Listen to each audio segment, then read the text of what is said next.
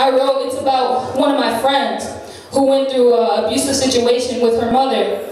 And this track is to let anyone know who's gone through anything that has to do with abuse in their life, that it's not your fault. God, you can start the track. All right. God has,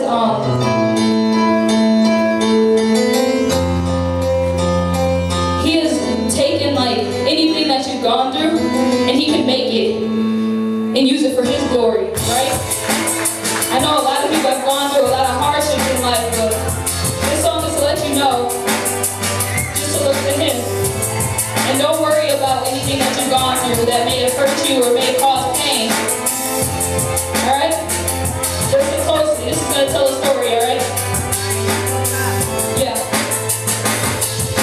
Her life was close to perfect. Mom and dad both around. They picked her up to her feet when she would fall to the ground. Shown as good parents in most eyes, especially at the church, but always unaware and unprepared. Their lives would go with her. Cussing, fussing, and fighting is all she would hear. Not knowing that the divorce date would come near. Had to decide which parent that she would stay with. Made a big decision that she would never forget. Live with Mom seemed like the right thing to do, but Mom showed a different side that she never knew.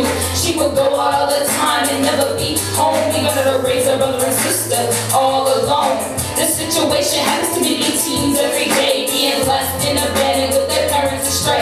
But whenever you're dealing with a situation, it can't go back. Just look to the sky. You gotta know that it was God who took you out of that situation, being stuck in a place with no restoration. All the abuse and misuse that you fought, just know that the pain that you gained is not your fault. It was God who took you out of that situation, being stuck in a place with no restoration. All the abuse and misuse that you fought, just know that the pain that you gained is not your fault. Whenever there was a time when Mama decided to show up, you could tell she was angry and could smell she was drunk, but take the anger out on her by starting to beat. The power in her mom's arms is what she couldn't defeat. Going to school, lying to people about the night before, hoping and praying the police would not at the door. She'd be crying, lying, hurt, bruised, and sore. Her only thing to do was to cry out to the Lord. The fear in her eyes became stronger every day, and along came the anger that she couldn't take away. Her mom became more brutal to the point of no return, so there's something she had to do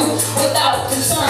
Don't ever be afraid of the demons by night that come in and try to bring you pain and fright. Cause whenever you're dealing with a situation of attack, just look to the sky. You gotta know that it was God who took you out of that situation, being stuck in a place with no restoration. All the abuse and misuse that you fought, just know that the pain that you gained is not your fault. It was God who took you out of that situation, being stuck in a place with no restoration. All the abuse and misuse that you fought, just know that the pain that you gained is not your fault. She called up her father she hadn't talked to in a while, got involved in the church that was just to stop. The father planned to get them back some way, somehow. They had to do it when Mom wouldn't go hostile. The church got involved and decided to help her out. The father took them in, and her life went a different route. Attending church every opportunity she could get. Made a lot of friendships that were very legit. The pain and fear that was so got relief. She can lift her hands to God and